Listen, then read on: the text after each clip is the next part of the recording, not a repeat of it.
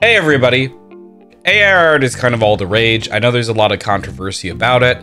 I will continue to commission human artists to make art for live stream and stuff like that, and I recommend you do the same. However, people love thinking up random stuff and pressing the button and see what pops out.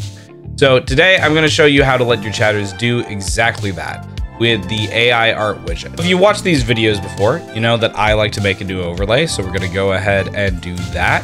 Then we're going to go click on the big plus and we are going to click on custom widget. Now we're going to go into open editor and we are going to start copying files over.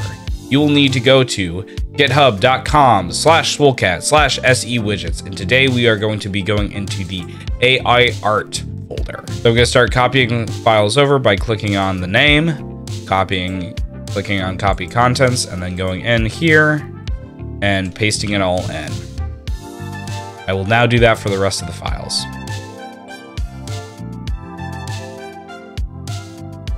If you did it right, you'll see the new fields. You'll have a ability to choose the command, how long to show the image, which model that you want to use, and who can participate.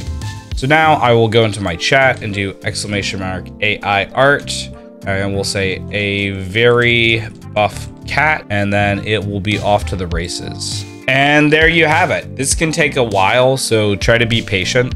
It will eventually work out, but it will take like 1 or 2 minutes to generate the image. And that's pretty much it. If you guys found this widget exciting or special or anything like that, share it with your friends. And you can catch me on Twitch. I'll see you later. Bye.